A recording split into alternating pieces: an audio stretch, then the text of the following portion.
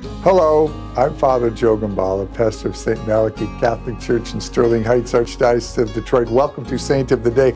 Today is December the 20th. Our saint today is Saint Philogonius. Saint Philogonius lived in the early 300s. Christianity had just become legal. A lot of people were coming to the faith. Philogonius had been trained as a lawyer in the city of Antioch, modern-day Syria.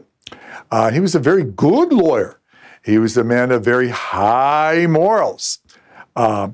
When the bishop passed away, the people thought Philogonius, because he was such a strong speaker and because he had such a clean life and everyone respected him, would be the exact kind of person they would need as a bishop. There was only one problem. Philogonius was baptized. He wasn't a Christian.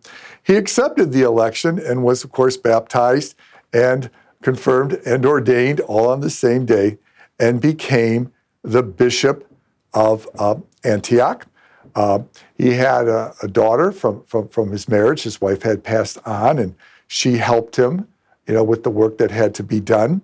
And he did a very good job in Antioch, was much well loved, and fought against many of the early heresies.